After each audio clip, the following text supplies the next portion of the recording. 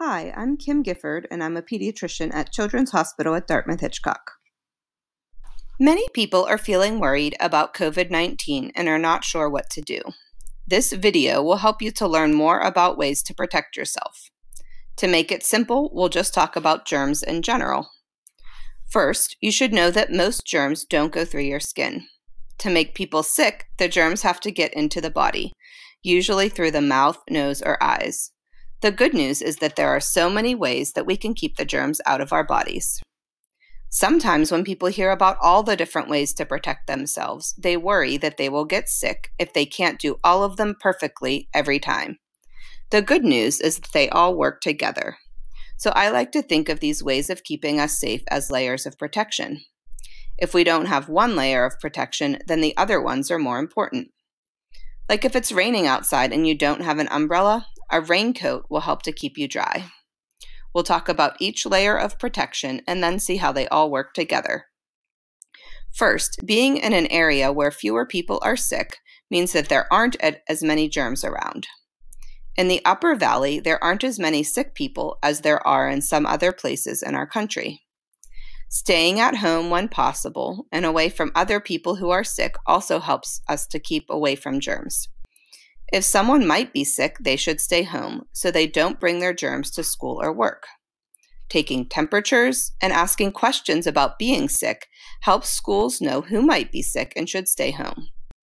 Another layer of protection is being in a bubble with a small number of people. If you are only around a few people, there's less of a chance that one of them will be sick. The next layer of protection is physical distancing. That means trying to have some space between you and other people. I think of this like a campfire. If you don't want to get burned, you should not stand inside the fire pit. If you take one step back, you're less likely to get burned. If you take 2 steps back, even less likely. The further you are away from the fire, the safer you are. That's true for germs too. If you stand right in front of someone's mouth, you might get their germs. If you stay far away, you probably won't. Some people say to stay back 3 feet, and others say to stay back 6 feet, which can be confusing. There is no magic that happens at exactly 3 or 6 feet. The idea is to try to stay back as much as you can. When you can't stay back, a mask can help. Masks are the next layer of protection. They work by catching the germs as they come out of someone's nose or mouth.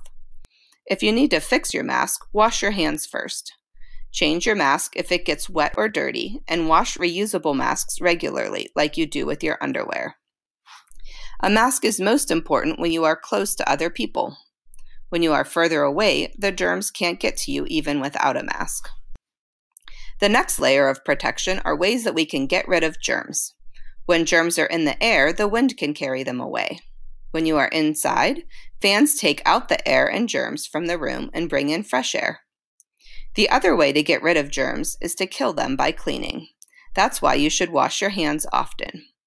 If you accidentally touch germs, you can wash them away with soap or hand sanitizer, so you don't let them into your mouth, nose, or eyes.